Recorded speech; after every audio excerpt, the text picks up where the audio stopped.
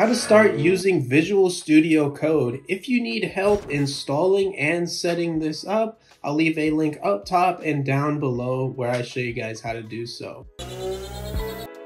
I'm going to use the desktop icon that it created and go ahead and open Visual Studio Code. From here, it's going to show you the start menu where you can create a new file, open a file, or open a folder. And first, I want to show you guys how you can create a basic HTML page. So I'm going to go up to File, then I'm going to click Open Folder from here. And what I'm going to go ahead and do is I'm going to create a new folder, and this is simply going to be VS Code Trial.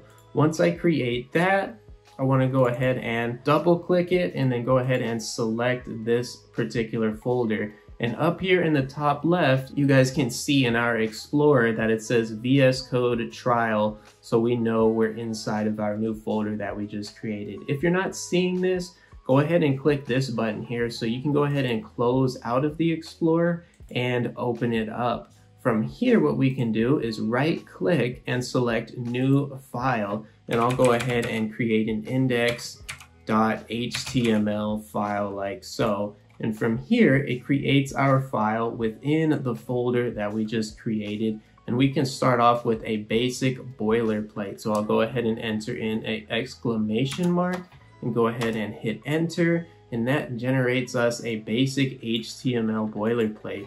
And from here, just to show you guys that it successfully works, I'll go ahead and add an H1 HTML element and just say hello. From here, if I right click, I can go ahead and select Preview in Default Browser, and that will open my default browser and display our HTML page on the front end. If you guys want to see how to create an HTML and CSS website from scratch, I'll leave a link up top and down below to that video. Next, you guys can also search for specific stuff by going to the search icon over here. So if I want to search, for example, initial, I can search for this keyword. Go ahead down here, click on this, and it will directly highlight where it says initial in my file here. Next, you guys will have the source control, which we're not really going to go into in today's video, but this gives you some functionality if you guys want to check it out. You have run and debug here where you can run and debug files.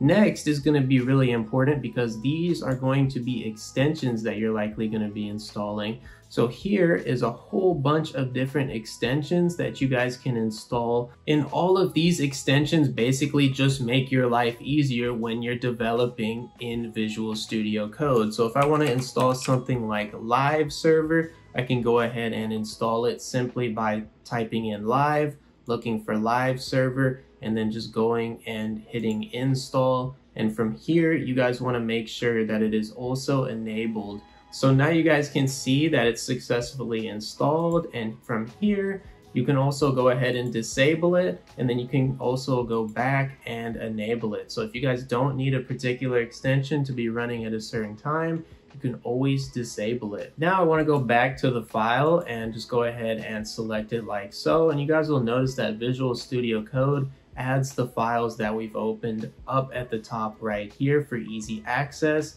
And we can go ahead and close out of some of these if we want.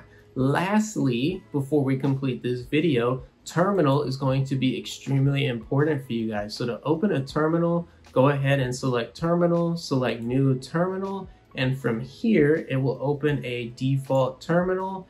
And right here where it says PowerShell, you can click this little down caret and it will let you open up a command prompt and a few other options. If you have any questions or run into any problems at all, go down below in the comments and I will respond to you. Thanks for watching and I hope this helped out.